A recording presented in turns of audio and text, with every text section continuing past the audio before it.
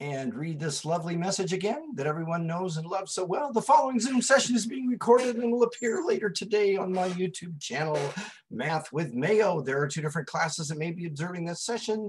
Therefore, when you participate in the Zoom meeting, if you do not wish for your picture or your name to be made public, please leave the video off and use an alias name. If you have questions during the meeting but do not wish to speak, email me at bmayo@ybcc.edu and I'll respond as soon as I can. Okay, and we've got, excuse me, the recording going.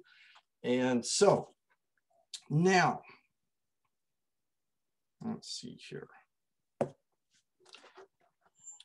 Suppose I asked you to write the number 403. So if you're taking notes on your paper right now, write the number 403, okay? Do it, come on, do it, do it, do it. All right. So,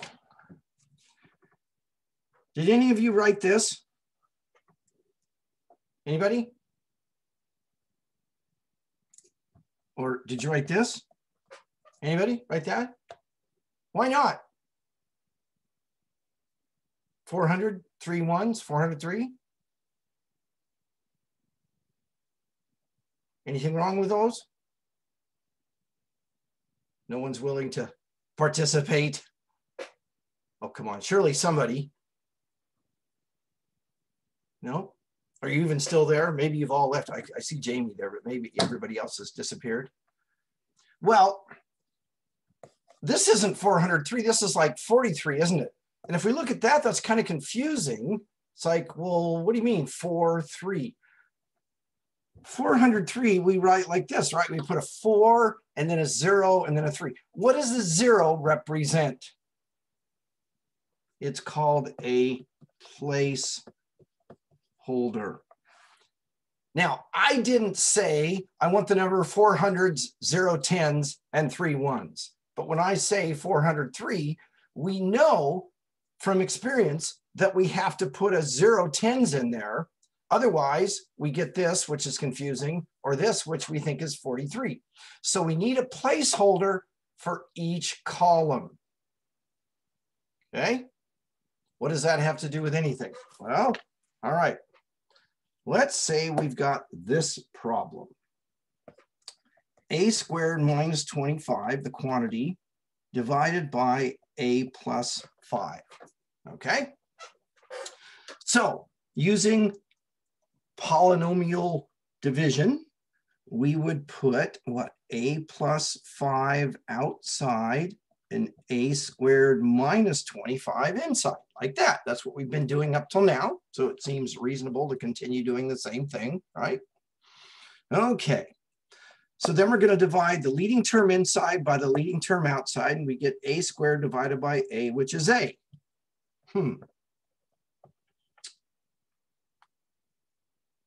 Where am I going to put that a? I don't really have a column that's, oh, let's just put it up there. Let's put it just wherever. Let's put it up there, okay?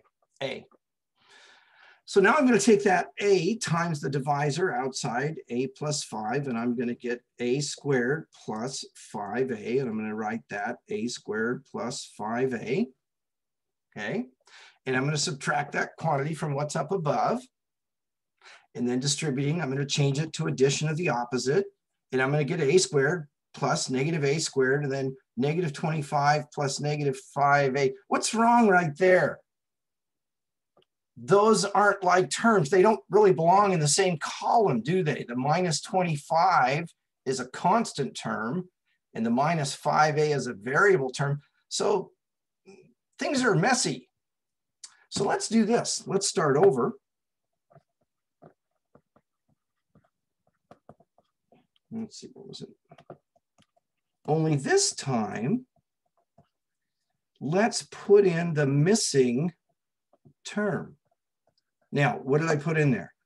Plus 0a. I didn't change the value of a squared minus 25, but I created a column to put a to the first power into.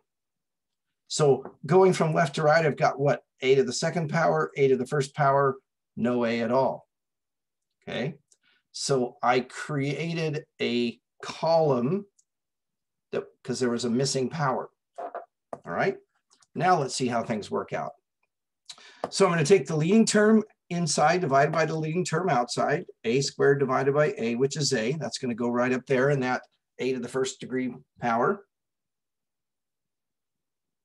Okay, then I'm going to take a times a plus 5, which is a squared plus 5a, a squared plus 5a.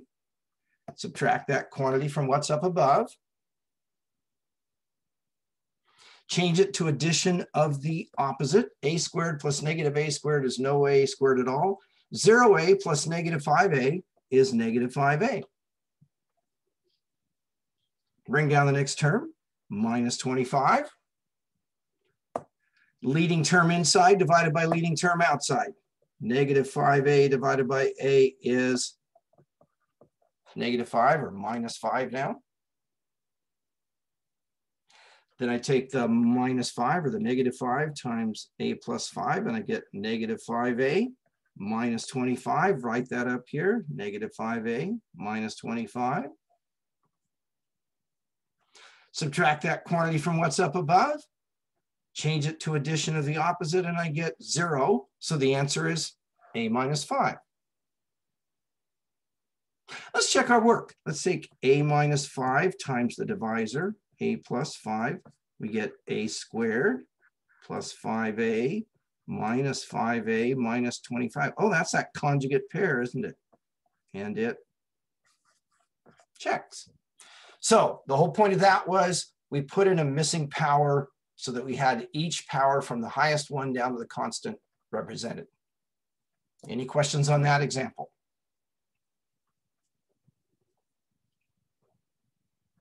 Okay, let's take a look at another one. 25x squared minus 16 divided by 5x minus 4. So outside, I'm going to have 5x minus 4. Inside, I'm going to have 25x squared plus 0x minus 16 because I had a missing power of x. Oh, people might ask, do I need to write plus 0x or minus 0x? It doesn't matter because it's just 0. So plus or minus 0 is still 0. So I always just write plus. Okay. We doing okay? You keep it up? All right? All righty. Leading term inside divided by leading term outside. 25x squared divided by 5x is going to be 5x. We're going to take the 5x times the divisor, 5x minus 4, and we get 25x squared minus 20x. 25x squared minus 20x. We're going to draw a line and subtract that quantity from what's up above. Distributing the subtraction sign, we change it to the addition of the opposite. We get 0x squared. 0x plus 20x is 20x. Bring down the next term, minus 16. Leading term inside divided by leading term outside. 20x squared divided by 5x is going to be 4x. So we've got, oh, wait a second here. Hang on. Oh, it wouldn't be 4x. What did I do? Oh, I wrote this incorrectly, didn't I? Yeah. Because I thought, how could it be 5x plus 4x? That doesn't work. 20x divided by 5x is 4. Let's go back and just get rid of that. 20x divided by 5x is 4. Haste makes waste. Slow down. Okay. Now, talking to myself there. 4 times, I talk to myself a lot. I just don't know it because, you know, I can hardly see any of you. For all I know, there's only one person there and the rest of you have all gone to Australia, whatever. Okay, 5x minus 4. So 4 times 5x is 20x. 4 times minus 4 is minus 16.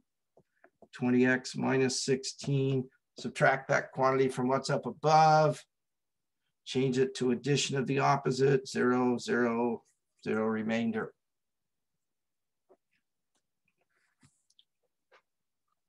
Okay, So I've given you everything there is in this section, a little bit at a time.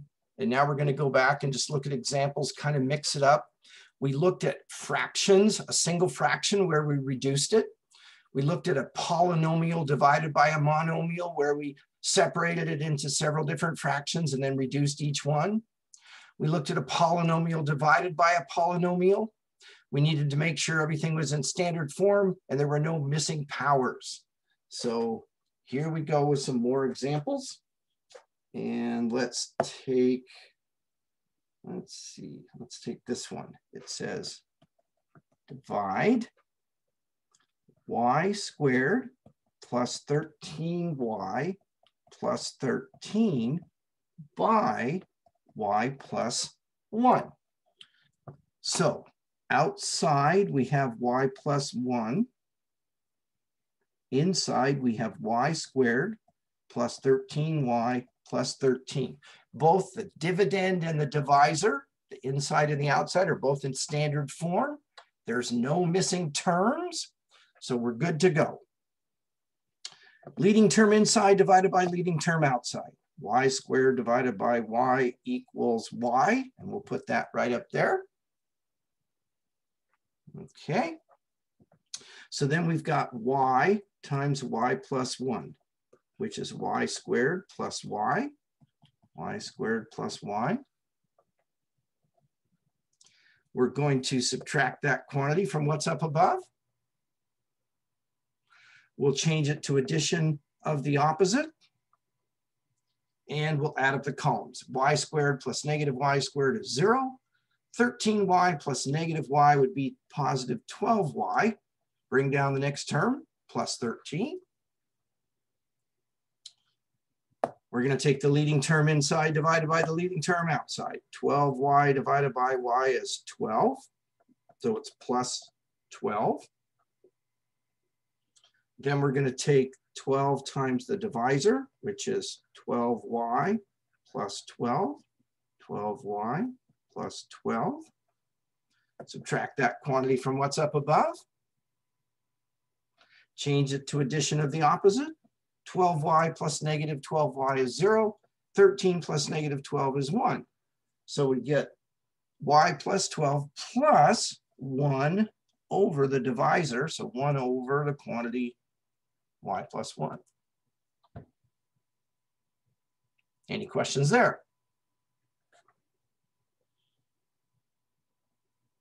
Okay. We good to go on to another example? I had a question about a specific one on part 1 of 5.8. Okay. It was number 11. Can you just tell me what it is? Yeah, it's negative 18 x squared y cubed plus 12 xy squared minus 6xy divided by negative 6x squared y squared. So have I got that correct? Yes. Okay. All right. And that fits right in with what I was going to do next anyway. So we've got a polynomial divided by a monomial. So we take each term in the numerator and divide it by the term in the denominator.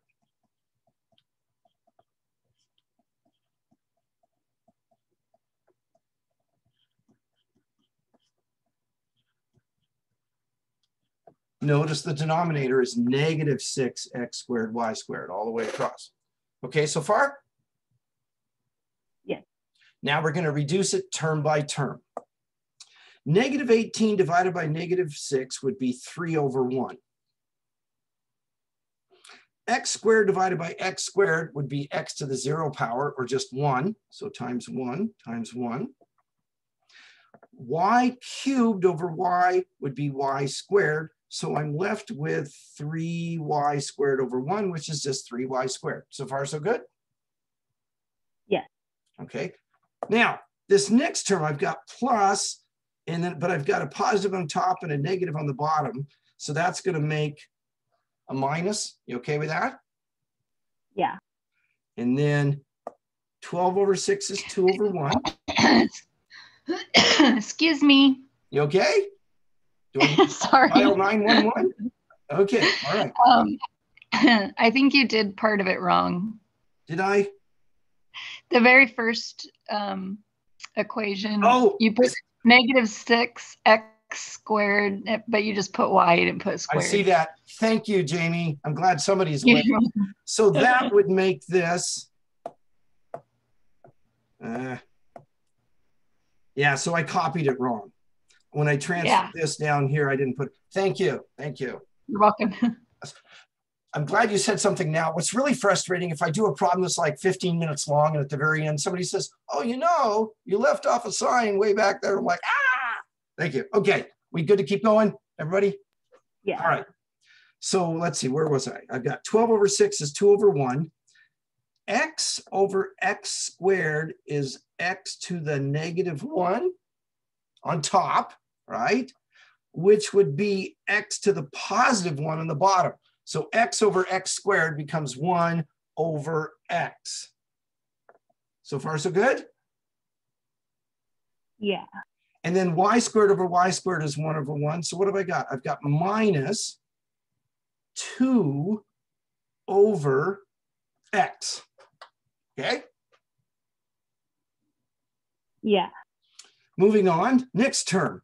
Okay, so I'm subtracting, which would be like adding a negative. The two negatives are going to reduce down to 1 over 1. Okay? So it's going to be plus. You okay where I got the plus sign? Yeah. Okay. And then let's see. Y over y squared, excuse me, x over x squared would be x to the -1 on top, which is x to the +1 on the bottom. Y over y squared would be 1 over, well, it'd be what? Y to the -1 on top, which is y to the 1 on the bottom. So what do I end up with? I end up with plus 1 over x y. And there's my final Jeopardy answer. Okay, thank you. I see where I went wrong now. Okay. Let's see. Let's do this one.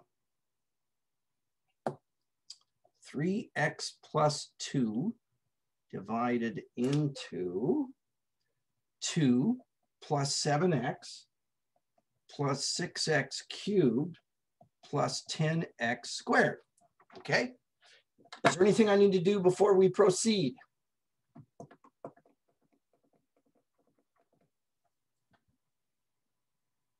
Do I need to fix anything? What do I need to fix? The descending powers? Right, descending powers. So it should be 3x plus 2 divided into 6x cubed plus 10x squared plus 7x plus 2. And there's no missing powers, right? So we're good to go? Leading term inside divided by leading term outside. 6x cubed divided by 3x, which is 2x squared. Okay, 6 over 3 is 2. X cubed over x is x squared. Then I'm going to take that 2x squared times the divisor, the 3x plus 2, which gives us 6x cubed plus 4x squared, which I write up here. 6x cubed plus 4x squared. Subtract that quantity from what's up above. Distribute the subtraction sign, change it to addition of the opposite. 6x cubed plus -6x cubed is 0x cubed. 10x squared plus -4x squared is 6x squared. Okay. Bring down the next term, plus 7x. Take the leading term inside divided by the leading term outside, and we get 6x squared divided by 3x, which is 2x. So plus 2x. take the 2x times the divisor, the 3x plus 2, and we get 6x squared plus 4x. 6x squared plus 4x. Subtract that quantity from what's up above. Change it to addition of the opposite. 6x squared plus negative 6x squared is 0. 7x plus negative 4x is 3x plus 2. Okay. Take the leading term inside divided by the leading term outside. 3x divided by 3x is 1, so plus 1. 1 times 3x plus 2 is going to be 3x plus 2. 3x plus 2. Subtract that quantity from what's up above, change it to addition of the opposite, and we get 0 remainder. So our answer is 2x squared plus 2x plus 1.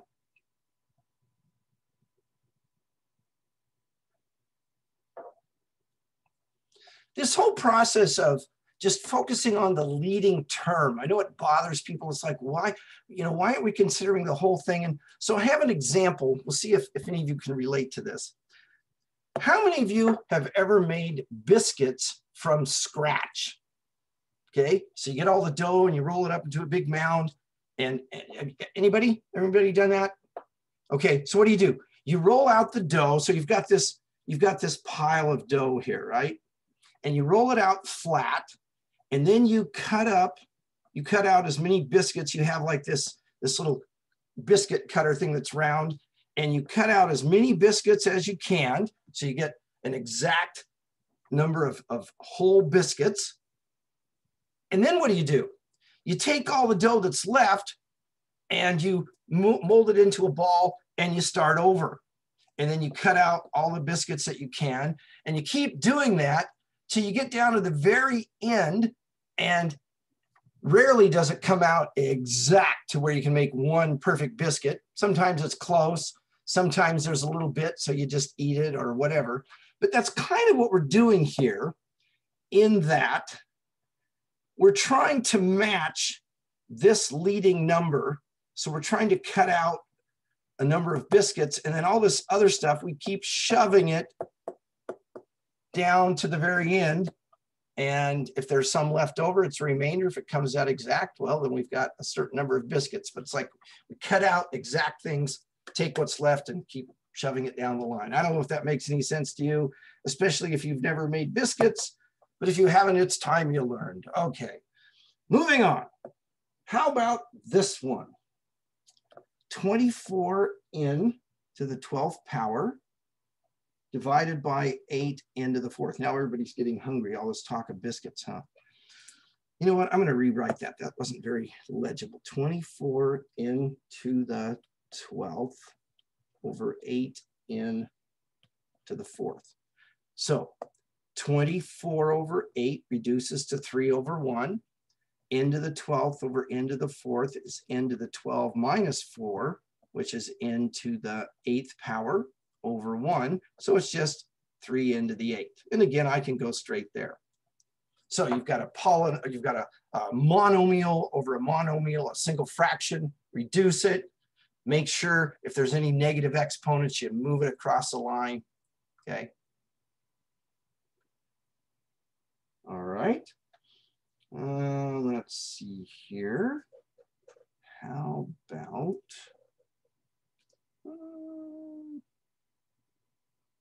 this one?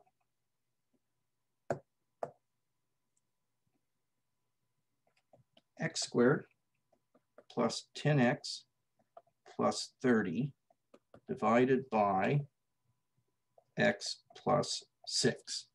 So outside, we're going to have x plus 6. Inside, x squared plus 10x plus 30.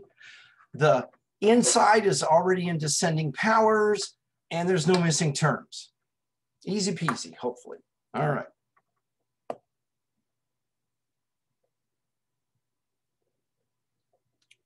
So here we go. Leading term inside divided by leading term outside. X squared over x, which is x, which goes there.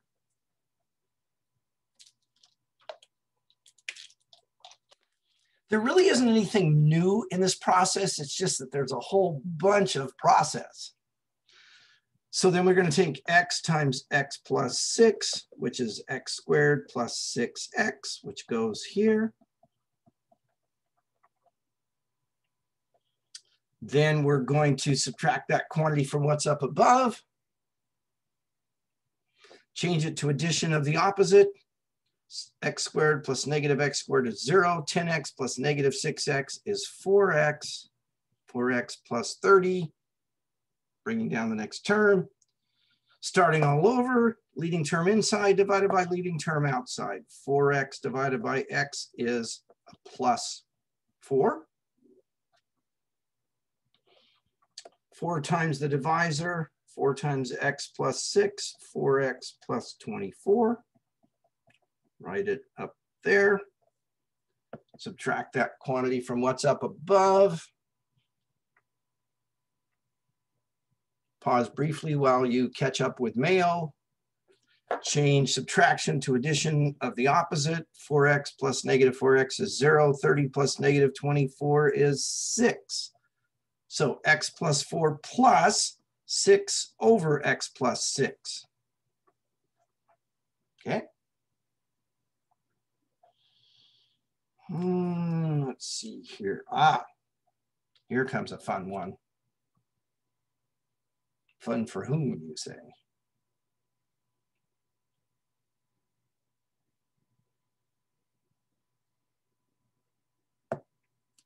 Okay. A cubed plus a divided by a plus 3. So outside is a plus 3. Inside is a cubed plus 0a squared plus a plus 0 constant. So there were 2 missing terms in this one. Okay, we haven't done this before. We've only done it with 1 missing term. But I got to fill in all the missing powers. I had the cube, I didn't have the square. I had the first degree, I didn't have the constant. Okay? So here we go. Leading term inside divided by leading term outside. A cubed divided by a is a squared, which goes up here above the a squared column.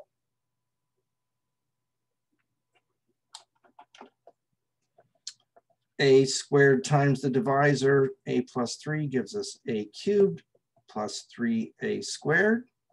A cubed plus 3a squared. Subtract that from what's up above. Change it to addition of the opposite. A cubed plus negative a cubed is 0. 0a squared plus negative 3a squared is negative 3a squared. Bring down the next term, plus a.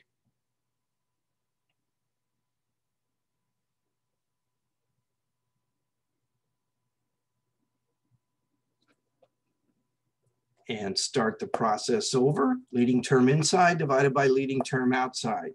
Negative 3a squared divided by a would be negative 3a. So minus 3a goes there. Negative 3a times a plus 3 is negative 3a squared minus 9a. Negative 3a squared minus 9a. Subtract that quantity from up above. Change it to addition of the opposite, and we get, let's see, negative 3a squared plus 3a squared is 0. A plus 9a is 10a plus 0. Okay. Leading term inside divided by leading term outside. 10a divided by a is 10. So that's plus 10. 10 times a plus 3 is 10a plus 30. 10a plus 30.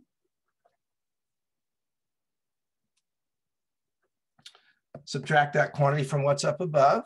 Change it to addition of the opposite. 10a plus negative 10a is 0. 0 plus negative 30 is negative 30. So there's our remainder. So a squared minus 3a plus 10 plus negative 30 over a plus 3. All righty. You okay with that one? Any questions there?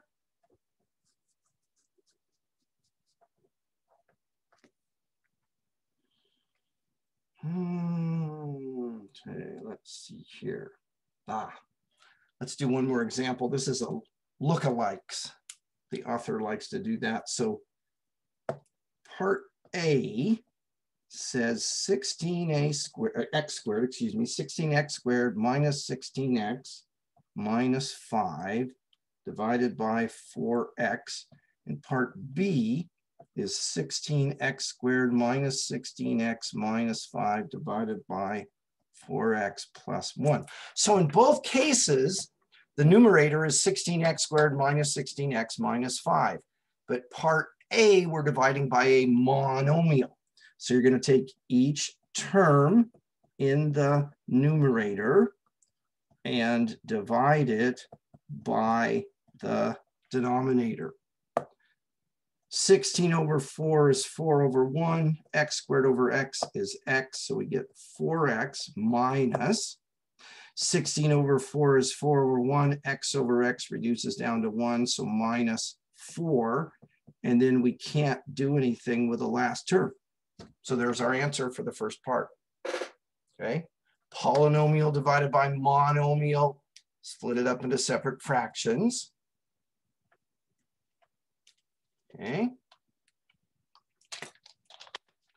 Part B, a polynomial divided by a polynomial, we use this long division format. Leading term divided by leading term, 16x squared divided by 4x is 4x. 4x times the divisor is 16x squared minus 4x. Subtract that quantity from what's up above, change it to addition of the opposite. 16x squared plus negative 16x squared is 0. Negative 16x plus 4x is negative 12x minus 5. Leading term inside divided by leading term outside. Negative 12x divided by 4x is negative 3 or minus 3. Negative 3 times 4x plus 1, negative 12x minus 3, negative 12x minus 3. Subtract that quantity from what's up above, change it to addition of the opposite. Negative 12x plus 12x is 0. Negative 5 plus 3 is negative 2. So we get 4x minus 3 plus negative 2 over 4x plus 1. Now, obviously, we're going to get different answers. But the other point of this problem is that we're going to be doing it, hang on here. Did I? Oh dear, oh dear. Apparently I've made a mistake, so hang on, let's see. 16x minus 5, that would be plus. Oh, I see what I did wrong. Somewhere in the line of duty, I messed up the sign. That's not a good thing to do. So we're going to go back here.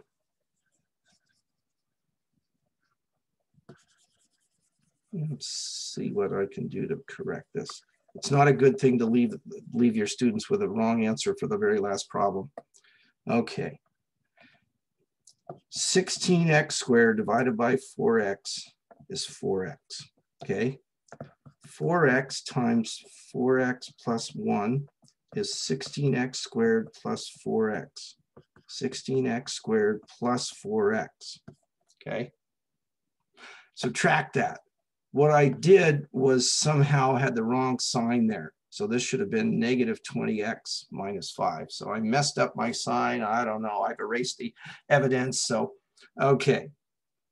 Then you take negative 20x divided by 4x, which is minus 5. Minus 5 times 4x plus 1 is negative 20x minus 5. subtract that from what's up above, change it to addition of the opposite. So that one was supposed to have no remainder. So I, in my haste and sloppiness, made a mistake. Shame on me. Okay. All right.